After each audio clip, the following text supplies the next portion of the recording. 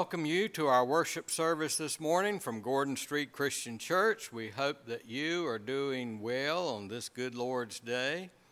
We thank you for worshiping with us, and we're grateful to our God who is able to unite us through the power of His Holy Spirit.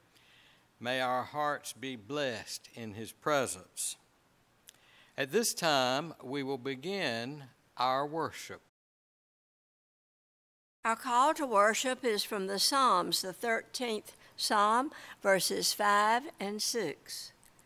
But I trusted in your steadfast love. My heart shall rejoice in your salvation. I will sing to the Lord because He has dealt bountifully with me. Our hymn of praise is hymn number 722. This is my song.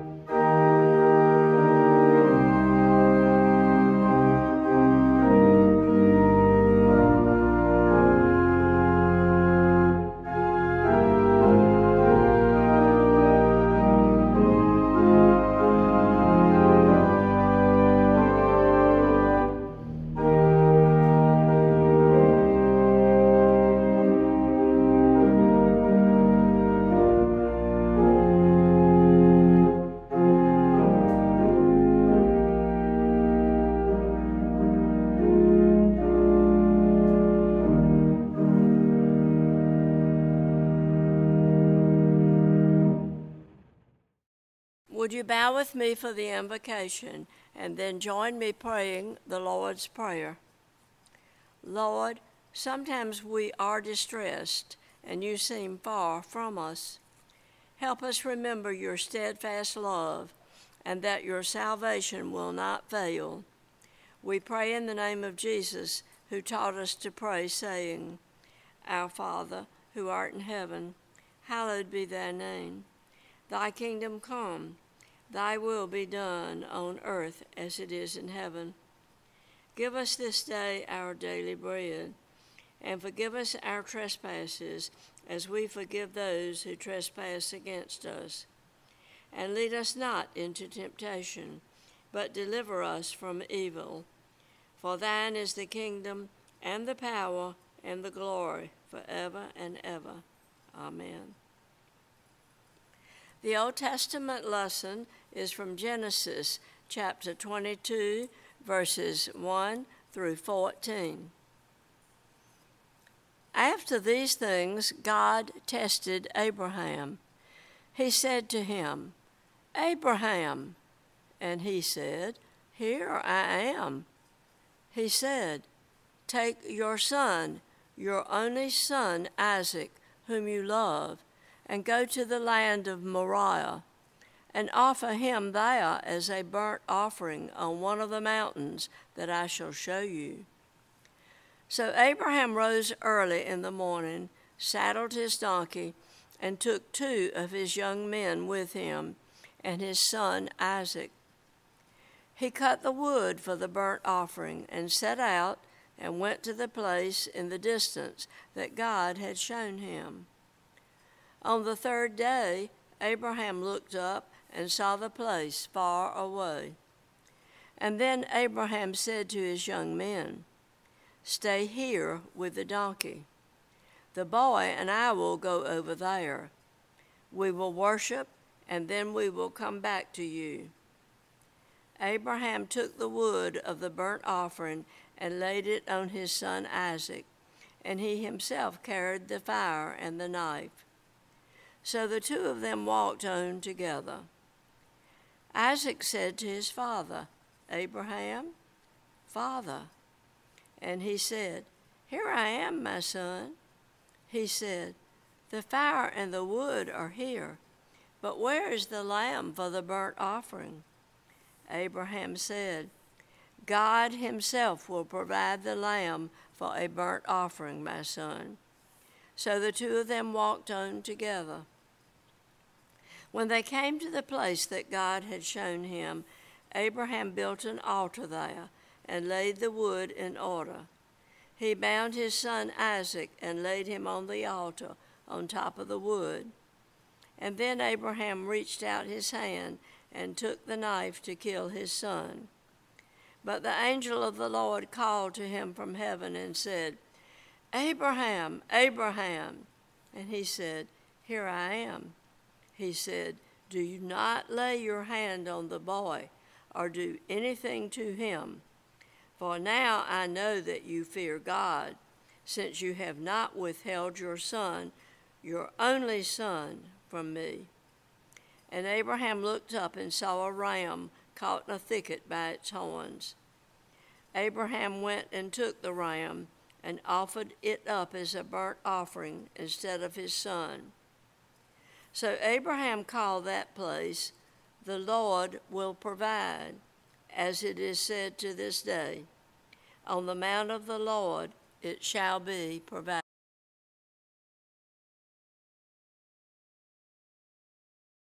Let us pray. Our Heavenly Father, as we gather in worship of you, we remember all the good things that you have given to us. You have shown us your love through our Lord Jesus Christ, a love that was greater than any that our minds could ever imagine. You have shown us the power that you have in creating all things, the wisdom that you have in putting things together so that everything works together and supports one another.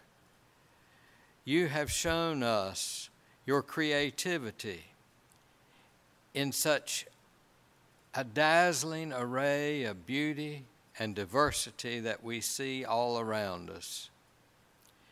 We give you thanks for all the blessings you have shown us.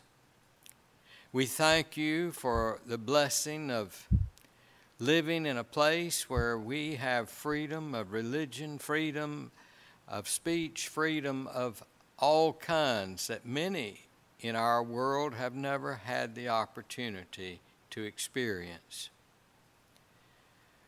We come before you asking forgiveness of our sins, for we have sinned against you time and time again.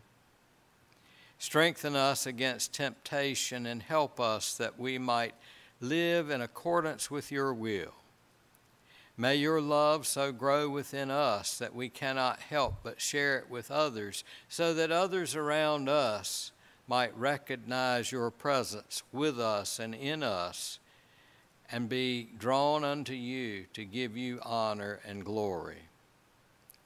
We pray this day for those who are having surgery. We pray for those whose health is very poor at the present time. We pray that your presence will be with them, that you will guide the surgeons, that you will bless those who are having surgery with a successful surgery and a speedy recovery. Bless those who are enduring illnesses with your strength, with the peace that passes all understanding, with joy that cannot be taken from them, and in accordance with your will, your healing touch upon their physical bodies. We pray for those who are grieving the loss of loved ones. May your loving kindness surround them and comfort them, and help us that we might be used of you as instruments of love and comfort as well. Bless us as we read your holy word. Give us insight and understanding. Guide us into serving you better.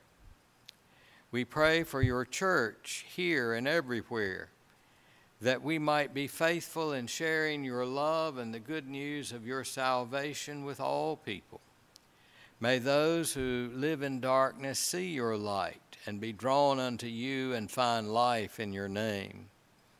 We pray for our nation and give you thanks for all these years of independence and freedom. Help us that we might live up to our ideals so that freedom might abound more and more for all people. We pray for all nations upon the face of the earth, that they too will know your blessings, that they too will acknowledge your goodness, that they too will recognize that all of us are beloved by you, that all of us are part of one great human family. And now, Lord, be with us. Search all of our hearts and minds and fulfill our deepest needs in accordance with your will. Help us that we might hear and understand your word and your will for our lives. And we pray these things in the name of Jesus, our risen and exalted Lord. Amen.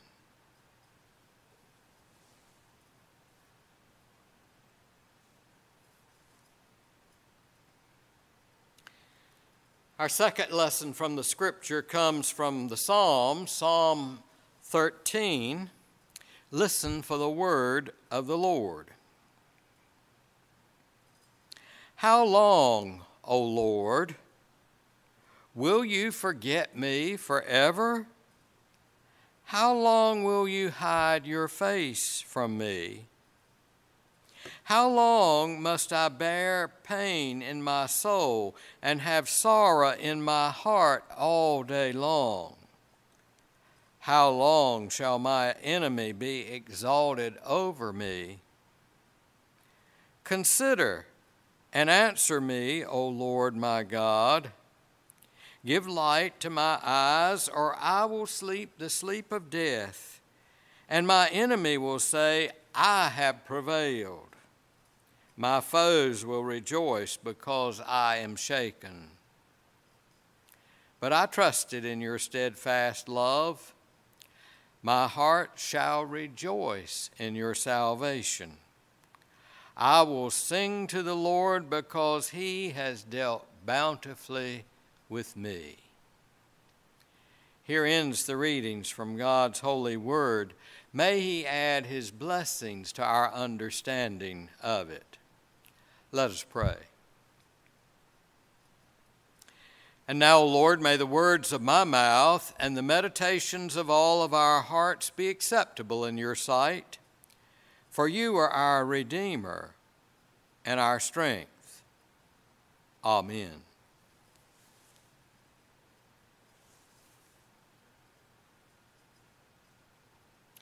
You know, relationships are very important.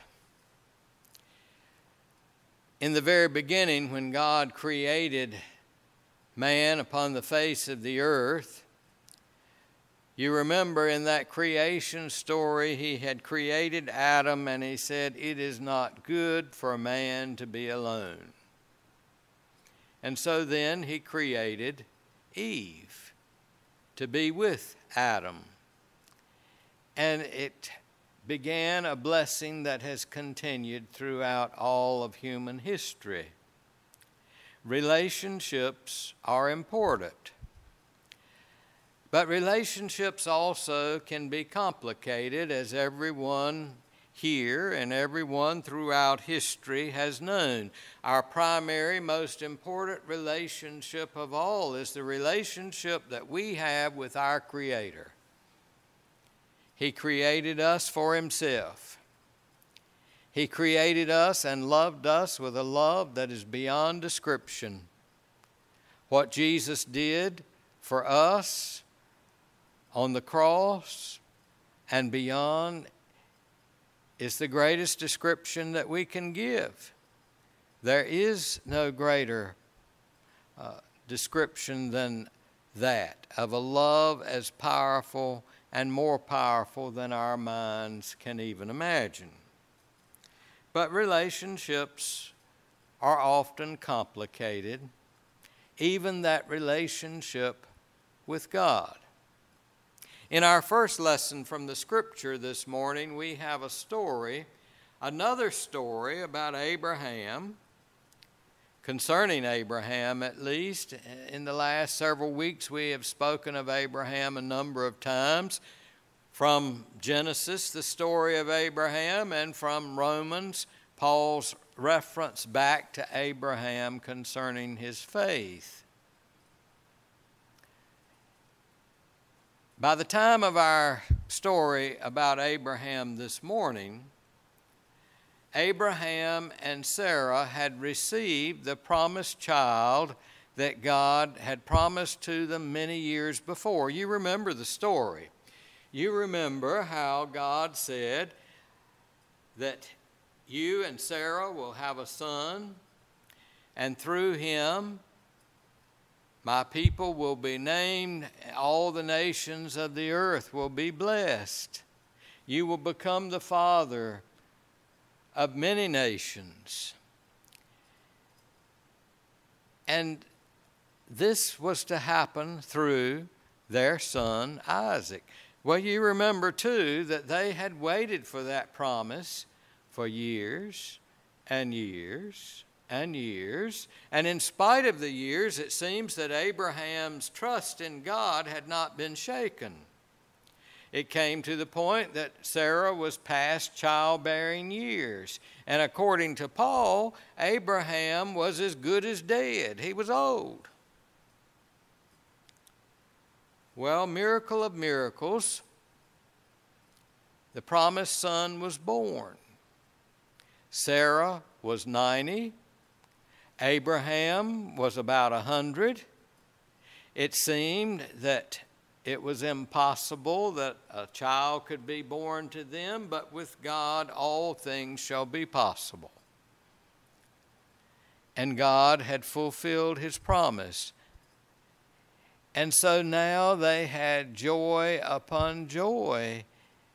That long wait, that long trial of faith resulted in abundance of joy. But by the time of our text this morning, that joy turns to anguish. This is a story that's not easy for us in this day and time to read. We cannot imagine such a thing happening. We cannot imagine God requiring this of Abraham. We cannot imagine Abraham having the kind of faith in God, trust in God, that he would be willing to do such a horrible thing as sacrifice his son Isaac. But according to the text, God told Abraham to get up and to take Isaac to a place that he would tell him, build an altar and sacrifice him upon that altar. We are not told in the Scripture whether Abraham protested or not.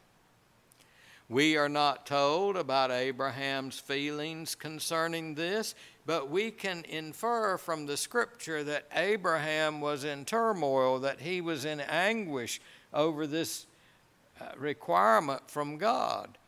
You may recall that he had another son, Ishmael, by Sarah's handmaiden, Hagar. And the time came when Sarah required Abraham to send Hagar and her son away. And God told Abraham, yes, that's best, send them away.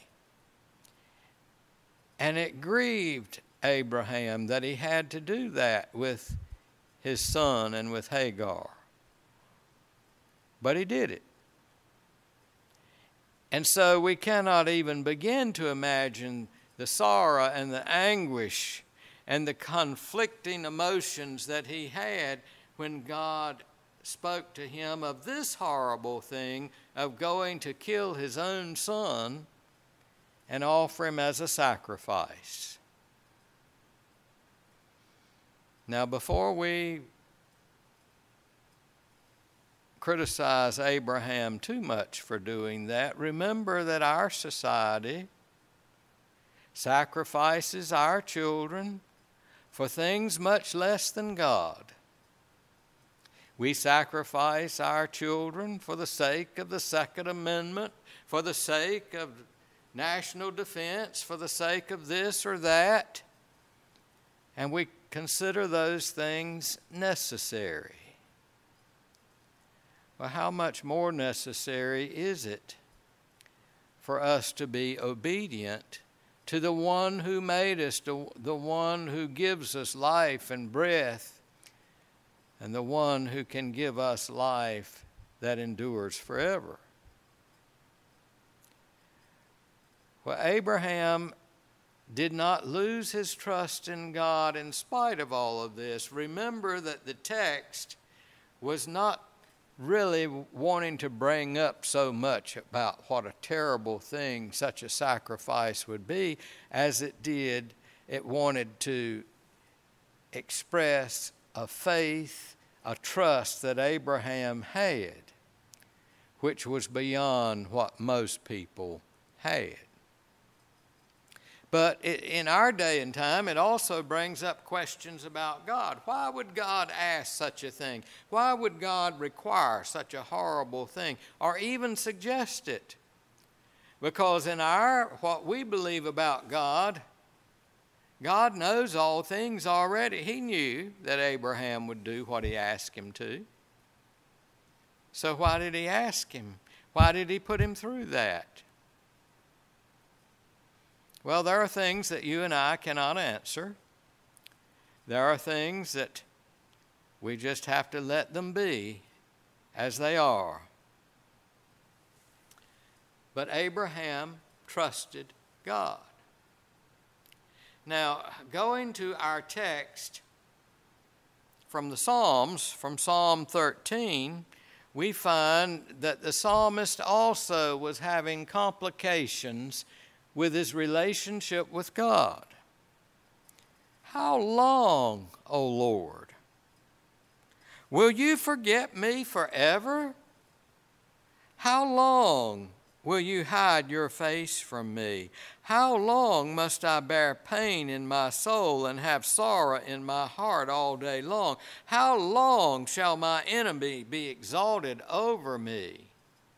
Here was someone in anguish, and we're not told the exact details of what was going on in his life, but he was experiencing one of those times that I expect nearly everyone experiences at one time or another, when it seemed that God was silent, when it seemed that his prayers were going unanswered, when it seemed that God was far away from him and not paying attention to anything that he was going through. Why am I going through this? Lord, why are you so far from helping me? The psalmist was very honest with God about his feelings, about what he thought about God. He was honest in saying, Why are you waiting so long to come help me? Why are you not taking my side against my enemies? If you keep waiting, I will perish. It will be too late. Come and rescue me before it is too late." And think about it. If Isaac knew what his father was about to do to him as he went with him with wood and fire and a knife up to Mount Moriah, if Isaac had known, he probably would have cried out to God, "Come and rescue me before it's too late, before I die," and nothing can be done then. And we know from the story in Genesis that at the last moment, God did come and rescue Isaac. He rescued Isaac from death, and he blessed Abraham and reaffirmed the covenant that he had made with Abraham. And surely you will be blessed. You will be the father of a multitude of people, and through your descendants all the nations of the earth will be blessed. The covenant was reassured to Abraham. He had trusted God even in the most difficult of moments. And I don't know if the psalmist, when he was writing this psalm and making his complaint to God that I am in this mess and it seems that you're not coming to help me, it seems you're not listening to my pleas. And maybe he thought about that story of Abraham, who in the most anguishing moment of his life found that God came to the rescue at the right time, before it was too late. Here the psalmist says, "Give light to my eyes, or I will sleep the sleep of death. And my enemies will say, I have prevailed. My foes will rejoice because I am shaken." If you don't come and help me soon, it will be too late. Maybe he thought about Abraham. Maybe he thought about Isaac. Maybe he remembered how God came at the right time and rescued Isaac. And then his trust comes to the surface again. "I trusted in your steadfast love. My heart shall rejoice in your salvation." It doesn't say that all of a sudden all his problems are gone. They're still there. It doesn't say that his enemies are gone. They're still there. But now he knows, he remembers his trust in God. He remembers that God had always dealt bountifully with him. As he looked back over his life through all the hardships and struggles and pains, through all the good times, through all of it, God had dealt bountifully with him.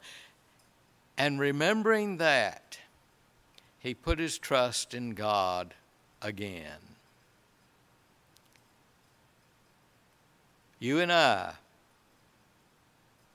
probably every person living, has gone through times of struggle, times of difficulty, times when we thought that if God doesn't rescue us, it's going to be too late. And we cried out to God, and it seemed that our cries were falling on deaf ears. It seemed that God was far away somewhere and not coming to our rescue. It seemed that he was not even noticing what was happening to us. But today, if you look back over your life honestly, if you see those times of struggle and pain, those times of heartache and grief, you'll see that not everything worked out the way you wanted it to. But you will also see that God had not abandoned you, that he has never abandoned any of us, that he was watching over us and working to bring out the best from everything. That is the love and the power of our God. He's always on time. He knows what is best. He knows what is right, and He will do it. And so the psalmist says, He's always dealt bountifully with me. My heart shall rejoice in your salvation. So in the midst of his troubles, all of a sudden he was reassured that God had not forsaken him, and God would bring him in the end to a salvation that was greater than his mind could even imagine at that time. Trust in God. Abraham had that kind of trust in God. Isaac had an experience that would go with him for the rest of his life, that in fact God had rescued him at the right time, that God was able to do what we cannot do for ourselves. And so in the midst of a world of uncertainty, in the midst of uncertainties in our own lives, in the midst of struggles with relationships, struggles with our relationship with God, with questions in our mind, why God would do the things that He does, or why God would refrain from acting when He doesn't seem to be acting. May we remember how God has always fulfilled His promises, how God has never really forsaken us, how God has given to us through His Son, Jesus Christ, the gift of life that nothing can take from us. And may our trust in God be so renewed that we will know that in spite of the circumstances around us, we will know the joy and the power of God's salvation. Thanks be to God.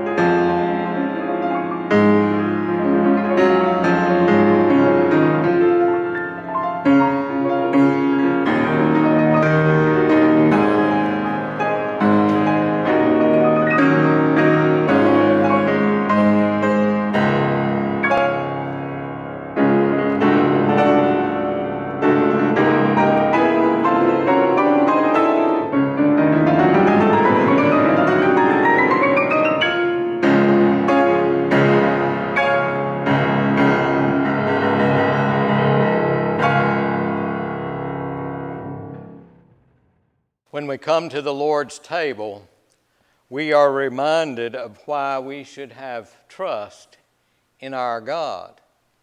Because at this table, we remember the greatest act of love that ever happened.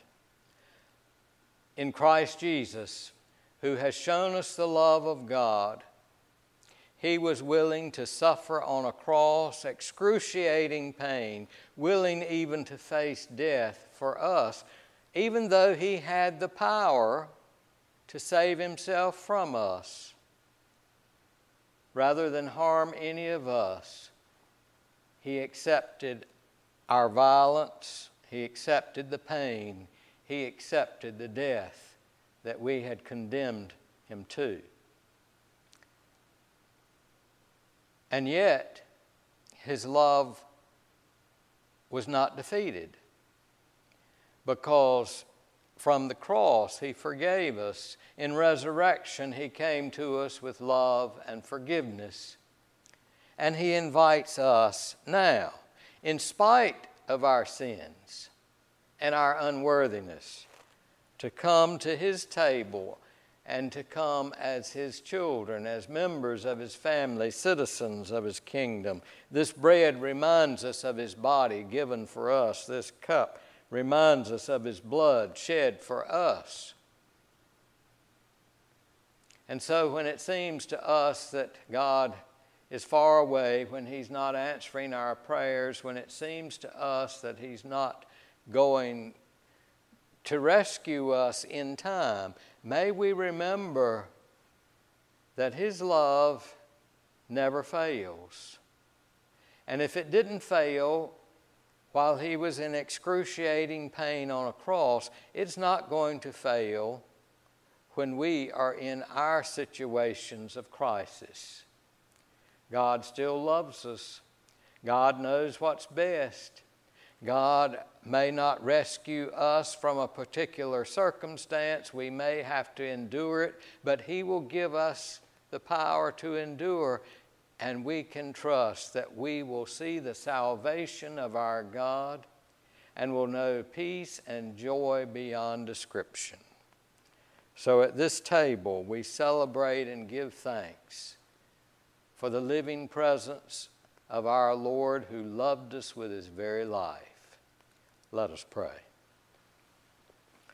Our Heavenly Father, at this table we give You thanks for our Lord Jesus Christ, who showed us how strong His love, Your love, really are.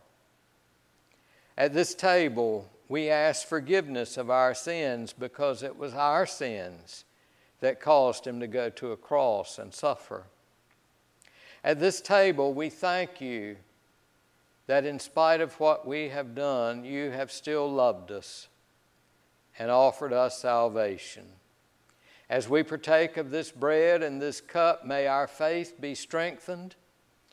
May our spirits be nourished and our bodies be nourished, that we might serve You. And we pray this in Jesus' name. Amen.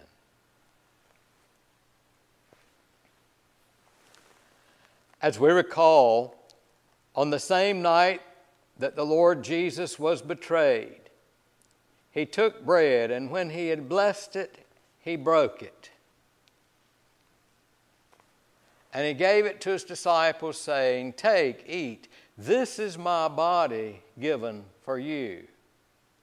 Do this in remembrance of Me."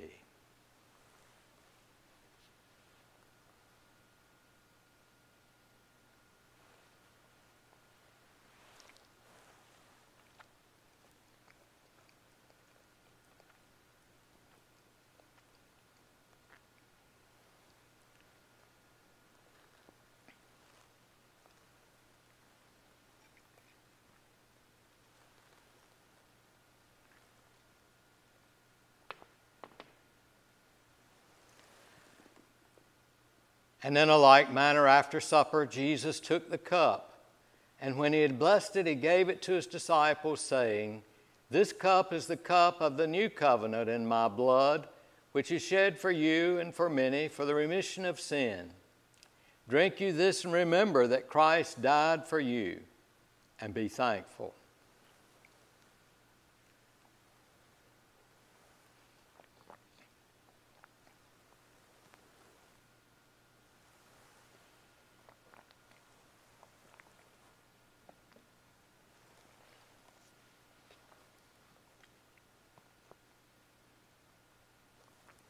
Let us pray.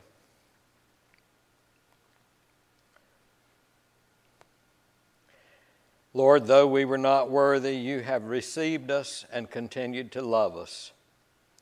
You have blessed us with rich food, given to us at the cost of your own life. You have surrounded us with your Holy Spirit and have worked miracles in our lives through that Spirit. We thank you and praise you. Help us that we might walk in your footsteps. Help us that we might do your will. Help us that we will be examples for others, that they too might find the love that is greater than any other, through Jesus Christ our Lord, in whose name we pray. Amen. And now unto him who is able to keep us from falling and to present us faultless before the Lord our Maker, be all honor and glory, dominion and power, both now and forever. Amen.